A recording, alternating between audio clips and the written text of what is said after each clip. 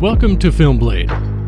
In this new episode of Film Grasp, we're going to learn a technique to replace the sky of existing footage inside Davinci Resolve in order to give our footage a more pleasing look. Let's get started. Starting from the edit page, we have imported footage on our timeline. Let's push this up and make some space here for our sky image. This will be our background sky matte, hence we place it below the footage. Select both of them and right-click and hit New Fusion Clip, which will create a new Fusion composition here. Our work here is done. Let's head to the Fusion page. Let it load.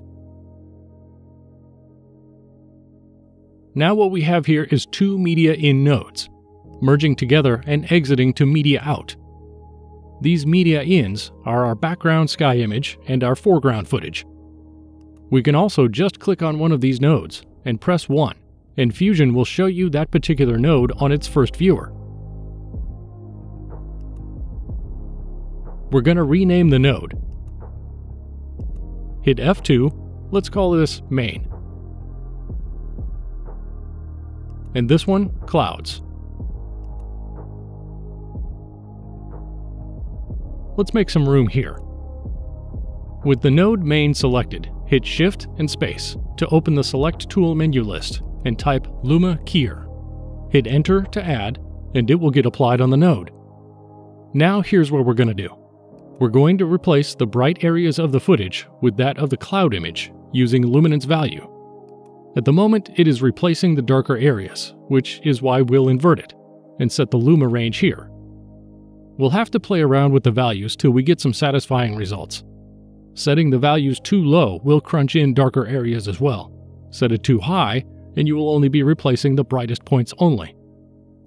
Since we are replacing the whole sky, we have to try and set the range accordingly. This looks fine.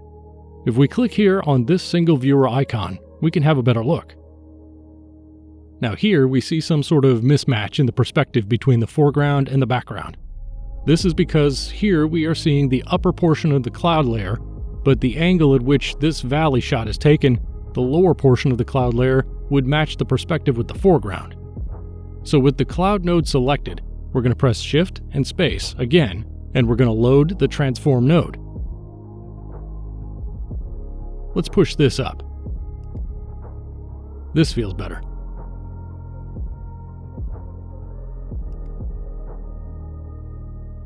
Make sure we don't push it past the horizon. Now we can try increasing the size. Play around a little.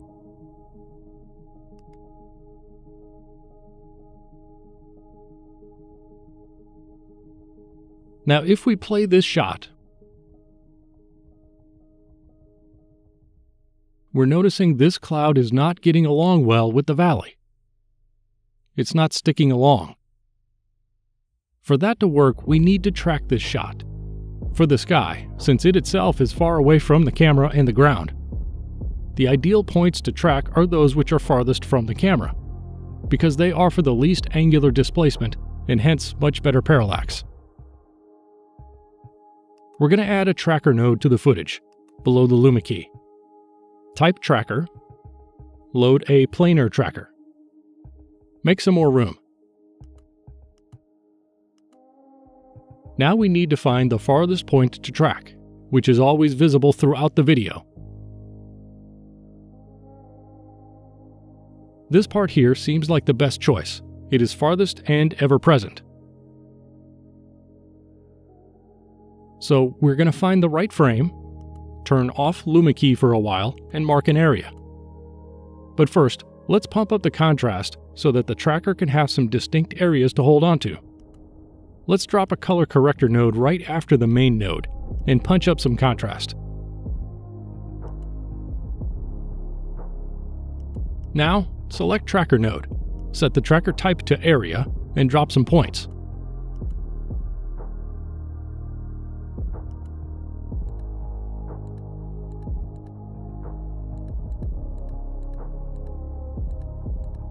This should do.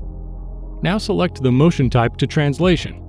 Since the shot is pretty stable and smooth, we'll only be needing to track it on the X and Y axis. make sure we have set the reference time to our current frame, where we have marked the points, which in this case is 140.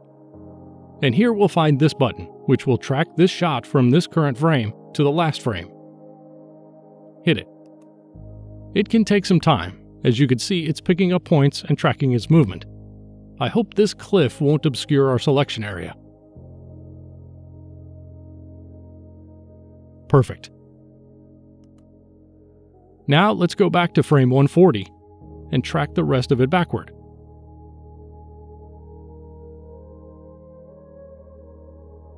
From here to start. This cliff edge here could be a problem. That was close. So we have done the track pretty decently. Now we need to take this tracking data and put it into our clouds so they can stick to our main footage. So in the planar tracker, we will hit Create Planar Transform. This will create a new node that contains all the tracking data. And we will drag this to our clouds below the transform node by pressing Shift.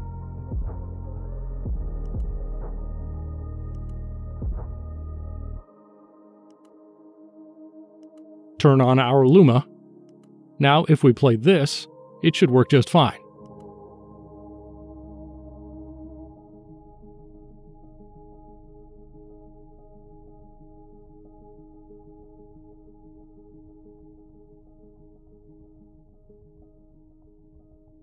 Well, it's holding up, except for this part here at the horizon. We need to cover this opening, this gap between the sky and the ground.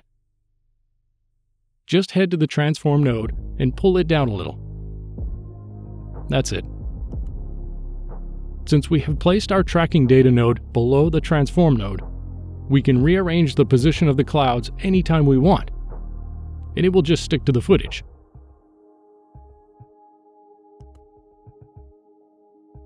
Let's just delete this color corrector node first. Now, here's something worth noticing.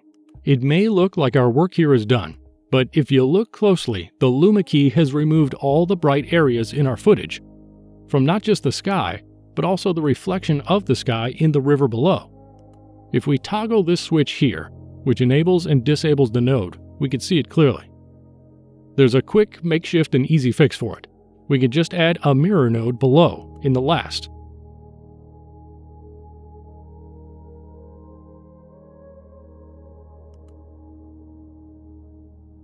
Rotate it to 90 degrees, place it accordingly, preferably just below the horizon.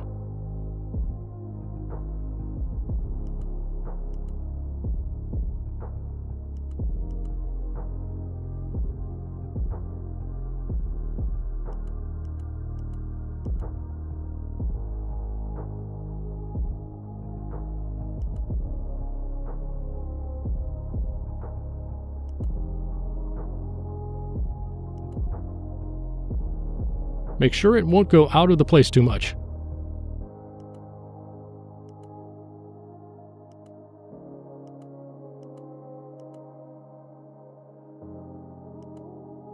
Let's play it.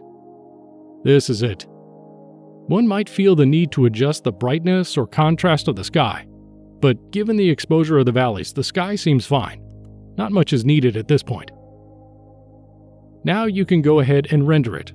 Or what we can do is go to the color page and add some of our LUTs. Again, making some space here, hide the gallery. Here we have our shot, which we prepared in Fusion. Here is the node. Let's rename it as Base. Now we are going to do some adjustments, for which we are going to add a new node. Right-click, Add Node, Add Serial, rename it as LUT.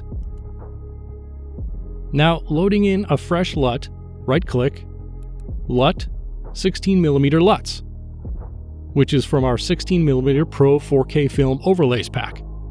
We have already arranged this pack for the purpose of this tutorial. Going ahead, bonus LUTs, sedimentary LUT, and immediately you can see its warm effect. What more we could do is add another node before this one, and increase the saturation from here. 65 will be good.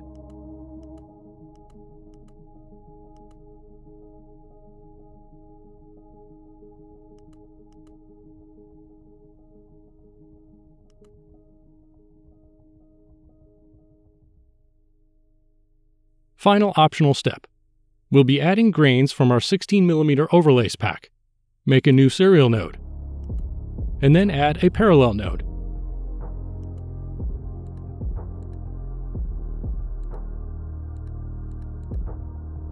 For adding grains, head to the Media page. Search for the 16mm Pro grains from our overlay pack. We're going to have 16mm ultrafine 4K. And add them into the media pool as background matte. Now, back on our color page. Right-click on the parallel node, add matte, timeline mattes, select our grain matte, which gives us our external matte. We won't be needing this data line. Instead, we're going to pipe up this matte to our parallel node, overriding the previous link. But as soon as we do this, you will get this grainy texture all over your screen. Just head to our parallel mixer and morph it into a layer mixer node. Then right-click and choose a compositing mode, preferably hard light in this case. And now we have our grain layer binding our sky replace composite into a single mesh. Take a look. It's adding up to the aesthetic. Well, maybe we can reduce the grain just a touch. With the parallel node selected, go to Key and change the grain output to maybe 0.75.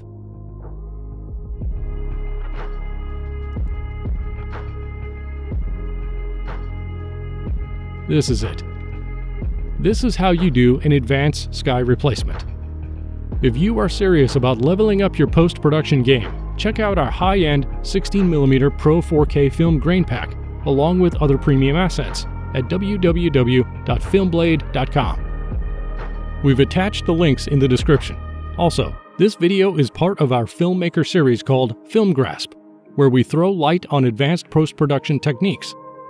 Subscribe to level up your filmmaking game and follow us on Instagram at Filmblade to stay updated. That's it for now. Until next time.